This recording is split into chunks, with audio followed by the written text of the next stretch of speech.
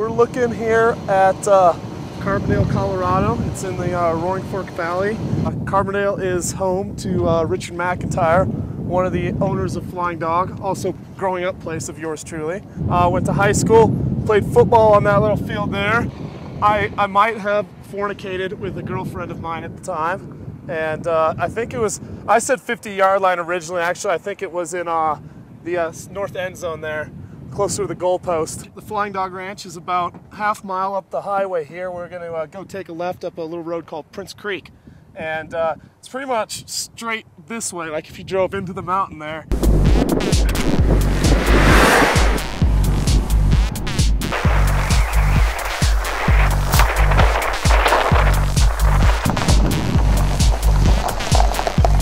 You were telling me yesterday how you met through farming. So why don't you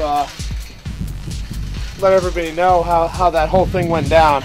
George is driving around his ranch with a keg of Coors in the back of his 47 Willys Jeep.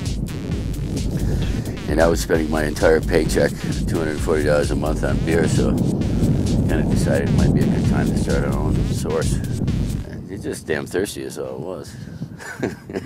Anyhow, I got to know George well over a period of years and became good friends and ended up getting an opportunity to buy this place after he divorced his second wife. But now we're at 225 acres, goes across the Crystal River, out that way, all those fields.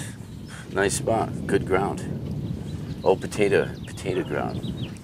Yeah, George's second wife, she used to hang around here bare naked most of the time. Not one of the most attractive women. How were her tits? No, I couldn't look.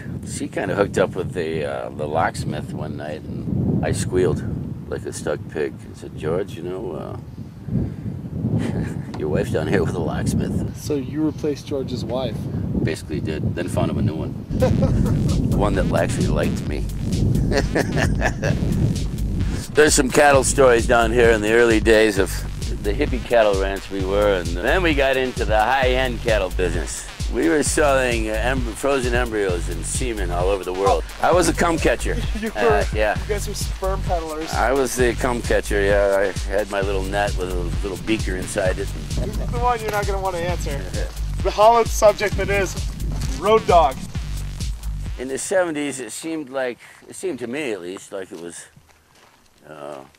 it wasn't illegal to be involved in imbibing and distributing marijuana. They told me one day that I'd forgotten to pay my taxes on selling marijuana, and I didn't know about any taxes.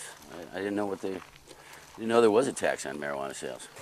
I had to go with a bunch of white collar guys and play tennis and basketball for 3 months. And so, thus I became the road dog. We've both now leveraged our ranches to continue this kind of a flim-flam idea of a brew pub. It started out as kind of an off-the-cuff brew pub in Aspen, Colorado, the first brewery in 100 years in Aspen.